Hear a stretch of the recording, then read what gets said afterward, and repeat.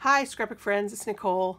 Well, we're all kind of having this opportunity to be at home. I hope a lot of you are getting the chance to do some scrapbooking. I know that there are many of you watching this who have the new Creative Memories 12-inch trimmer. It is amazing. It has been just by far the most popular tool that I've seen in, my 18 years of being with Creative Memories. But there are a lot of little details about it that I know that some people have either forgotten or I didn't get a chance to teach you about. I'm often surprised when I do a demo in person to find out that I left something out when you bought your trimmer. So I thought this would be a good chance, since we're all, kind of have an opportunity to maybe watch a little bit longer video. Hopefully this won't be too long, but you know me. To just talk about the Creative Memories trimmer and what makes it so good. So the first thing is that it's just a nice solid trimmer. I mean, it's just a nice weight, a nice thickness. It just feels really sturdy when you use it. Then you can see that it is white, which is a great thing. And then it's got the lines in black. Makes it so easy to read the measurements when you are trying to measure the things that you're cutting. The track that the blade runs on is aluminum, so it's very sturdy. It's not going to bend, it's not flexible, and so it's going to keep your cuts super straight. Sometimes blades can wobble a little bit, but this one, the blade stays really straight on track.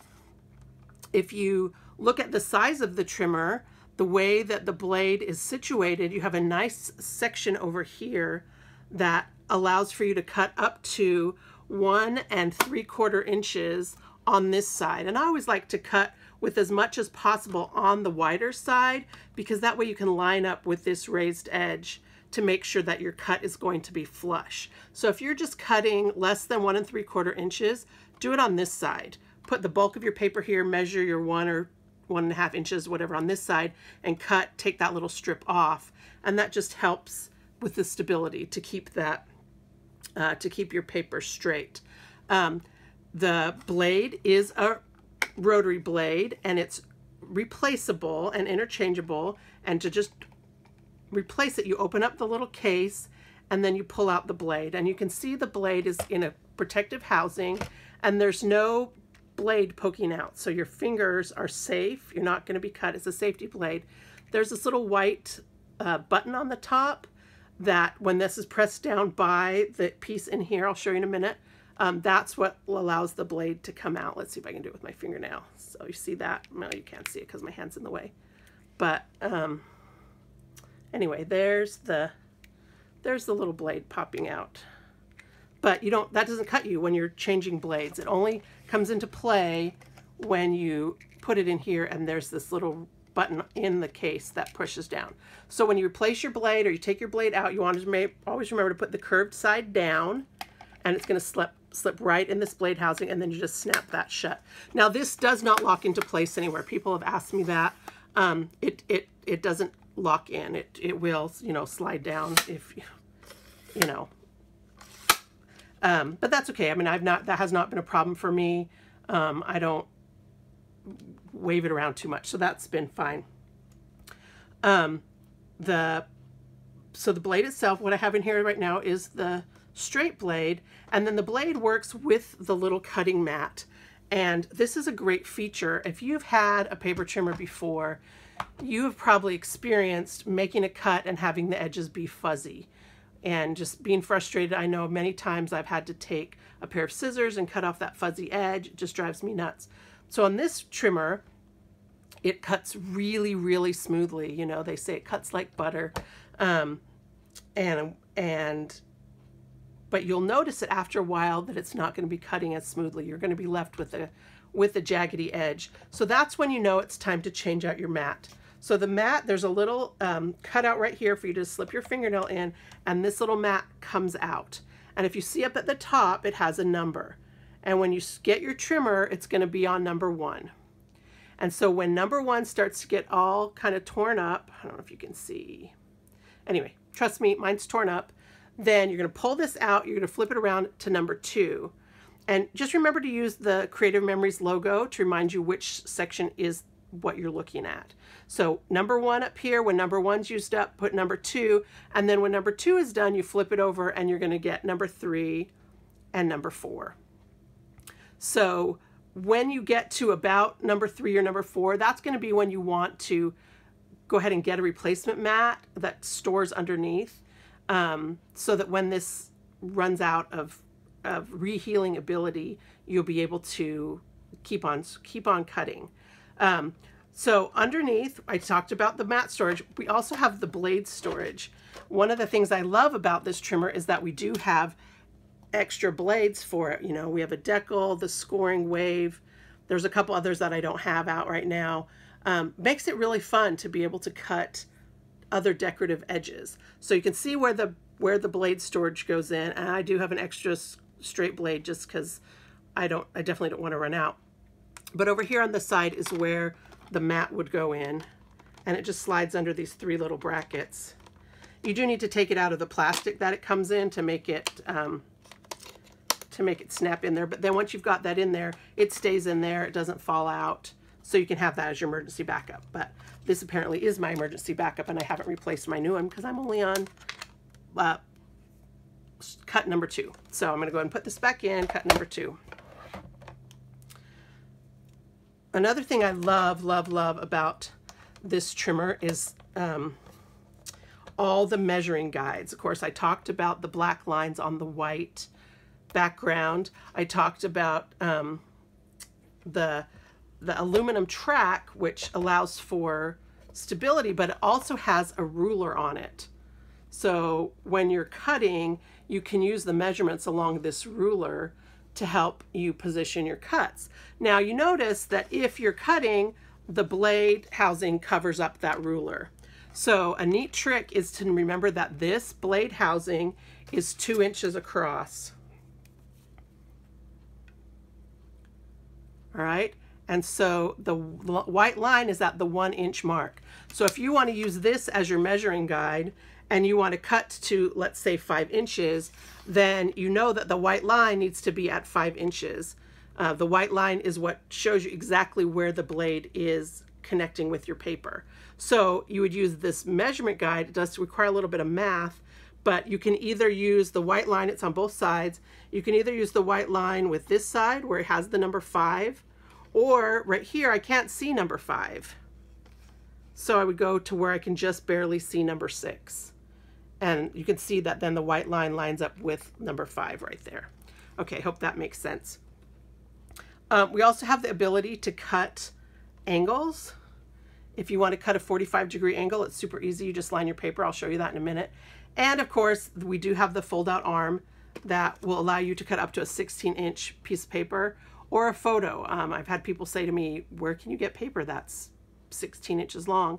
And we know it exists, but like if you have an 11 by 14 photo, maybe that you're wanting to trim down, that would be handy for this. And what's really fun about the cutting arm is that it has a little foot that folds out so that when you put it down on the table, this is flush.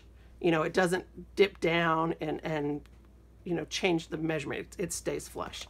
But for right now, I'm not going to use the fold-out arm. I'm just going to show you a couple tricks that you can do with your trimmer. One of the things I really love is these sight lines, and I've hopefully talked to everybody about the sight lines, but they are just little guides that live up here in the edges of the track, and you can slide them out and they're clear, but you can't see them over the gray. So I'm going to put a piece of paper in here. And let's say this is a piece of plaid or gingham from the new Spring Medley Tone on Tone. So I can position by seeing right here where my line is, the closest to the logo, the one we have the number 2 right now, that's going to be your cutting guide. So I'm going to position my line right here, but I want to make sure that I'm going to cut right on the line. So I'm going to use these little cutting guides just to make sure that I'm exactly on the line. Whoops. So you see right here, this little cutting guide is right on that line, so that when I cut, And you don't have to worry about them. They'll just move out of the way when you need them to.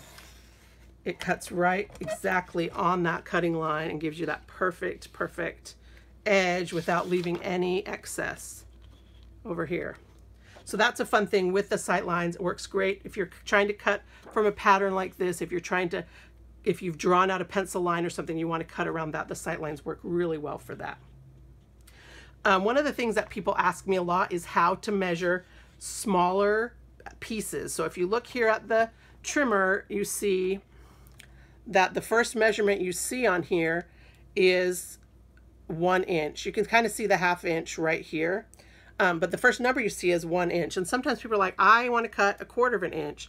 So that's when these lines on your cutting mat are going to be really helpful. And I'm going to actually flip over and use the new side because you can get a better visual. I can see it for fine when I'm doing it at home, but on the video it's hard to see. So this line with the number closest to the logo is your cutting line, this first line right here. So I know that that's exactly where my blade is going to cut. If you want to cut 1/4 inch, it's going to be the other cutting line, the second cutting line that you line up against. If you want to cut 1/4 inch, sorry, that was 1/8 inch. Did I say 1/4? That's 1/8 inch. 1/4 inch is the edge of this cutting mat. So you do really have to hold it down tight if you want to cut 1/4 inch. Because only one side of the track is holding your paper down, the paper does want to buckle a little bit. But if you this is just lined up with the very next line. So here's my 1/4 inch, or 1/8 inch, sorry, piece that I cut using the second cutting line. And now I'm going to cut 1/4 inch by using the edge of the mat. So if you see right here that, you know, that was the first line I cut right there. And then I'm going to cut to the edge of the mat, and that's 1/4 inch.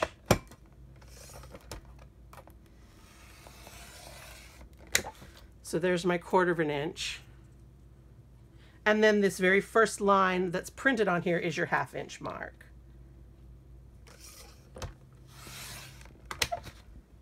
So there's your 1/2 inch. So you can cut these super thin pieces. Just be aware that you do when both of the sides of the track, it has a little bit of a grippy strip on here, and if that isn't grabbing your paper, it could wiggle a little bit. So you really do have to hold your paper down since you don't have the trimmer to do it for you. And so then the other one that's you can cut that isn't exactly measured is 5 1/2. So if you see that the measurements on here go to 5, but the actual edge of the trimmer itself is 5 1/2. So if I was going to cut a 5 1/2 inch square, I would just line it up exactly with the side. And you see I'm spot on because this gingham has like a 1/2 inch gingham, and it cut exactly perfectly. Oh, although that side's not. Never mind. I don't know. I'm impressed that it cut magically along that straight line. Then if you want to do 5 3/4 or bigger, then that's when you would open up this folding arm. So of course I'm going to do a square. I'm going to show you how to do a cut 2 triangles. If you've done that triangle fold page that we've done at some retreats or anything, you've learned this, but you can use the line again here on the trimmer to line up your points. If you put your points at both ends, that will cut you 2 triangles, or you can just use this 45-degree mark. Maybe you don't have a square, maybe you have a rectangle piece of paper and you're like, oh, I want a couple little triangles. Just use this little 45-degree angle, and as long as this corner touches that piece of the trimmer, you can get your triangle. You know, if you go too far and like this, obviously you're not going to get that because you've gone too far past the cutting line. One of the other things that people have asked me about cutting triangles that I have found really, really cool is how do you cut your paper into 2 triangles? And I've done a little video about this before, but I'm going to put it in here together again. As you can see that it's bigger than our trimmer. You know, I don't know what the dimensions are of this angle. Somebody who knows math can do their Pythagoras theorem or whatever and figure that out. But one of my friends came up with the idea that you just have to bend your paper. So I'm just going to match the edges of my paper right here together. And then you just go along and you just kind of pinch it. And it is going to leave a little crease. We couldn't figure out a way to do it without a crease, but then you put your creased edge down here along the little raised section and put your point of your trimmer or point of your paper right here along the trimmer cutting guide. And you could use your sight lines for this, that if you want to be for sure. But there's also a little triangle right here on the edge of the blade housing that will line up perfectly and show you. So I'm just going to cut right along here. And there's my two large triangles if you want to go all the way clear across, you know, your 12 by 12 paper. And you do notice it a little bit, but once you have it stuck down on your page and it has a chance to soften up, or if the back is a little bit more patterned, you really are not going to notice it unless you're looking for it. And of course you want to use your paper as the background of your photos anyway. So, you know, put a photo or an embellishment or something over the top of that. The last thing I want to show you is one of my very favorite things about the about this trimmer. And I'm sure that people knew how to do it before this trimmer, but I did not. And that is how to cut 4 5x7 mats out of one piece of 12 by 12 paper. Usually when I've had to cut 5x7 mats, I've cut 5x7, 5x7, and then 5x7 and had a piece left over. But with the trimmer and with the measurements along this aluminum blade guide, it makes it super easy. So you take your paper and you line up the edge at 5. So that's going to be our 5-inch line. And then we're going to cut to 7. And again, this is a 2-inch housing. I want to cut so the white line is at 7. So I'm just going to cut till this edge that I can see is just barely at the 8. All right. So you can see it's at the 8, just like that. And then you lift this up, take your paper, turn it clockwise, and again, put it at the 5. And if you've left your blade here, I just leave it here, and then I just go back the other direction. I'm at the 8, which means I'm at the 7, so I'm going to cut back that way. So there's my first mat. Clockwise again, I'm going to cut back down to 7, meaning 8.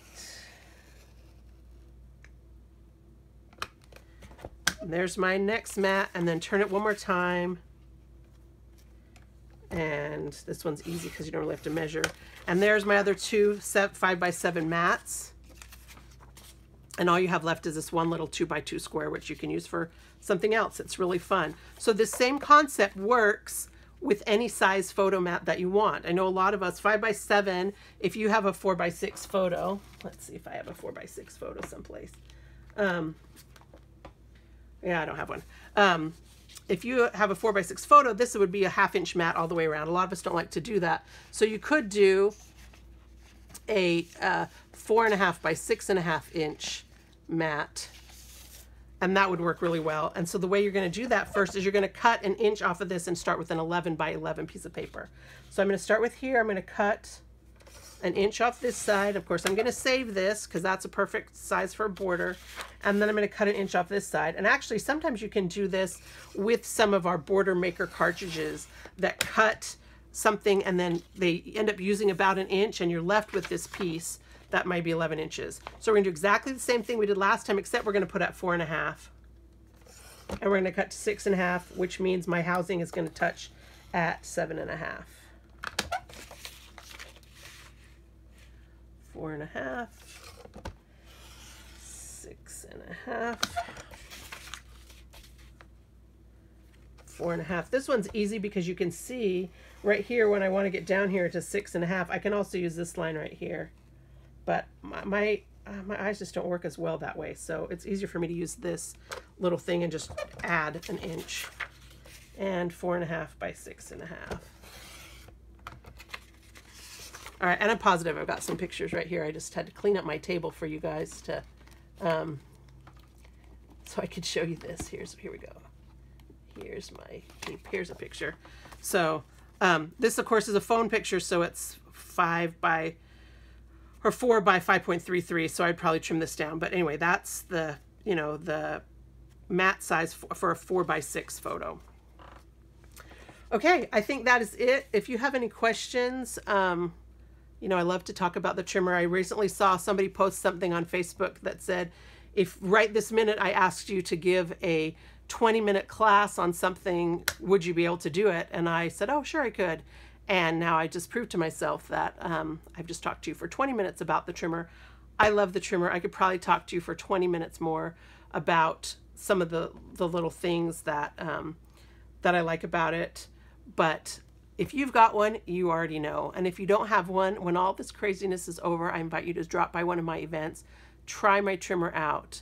I did not know how much I needed a new trimmer. I did not know that I would love a trimmer so much. I love this trimmer. I love just the quality of the engineering and the quality of the product. And it's just so nice to have a trimmer that cuts straight every single time. So I hope that this has been helpful for you. I hope that I've answered the questions you might have.